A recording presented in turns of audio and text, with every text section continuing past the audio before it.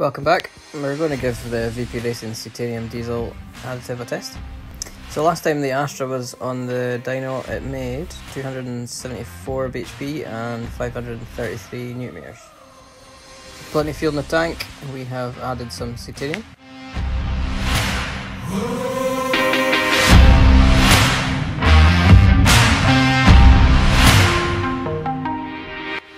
And then it's on the dyno to see what power it's putting out now.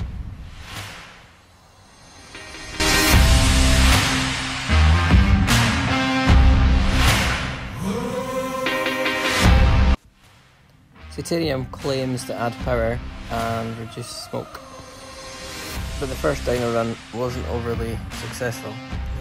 So I drove the car about for a wee while to see whether it would mix the fuel in a wee bit with the additive. But when we dynoed it again, it made 274 and 522 Nm. So pretty much exactly the same power. We're down in torque a wee bit just because of the heat, but yeah, pretty much exactly the same figure. So quite disappointing from my point of view, but there we go.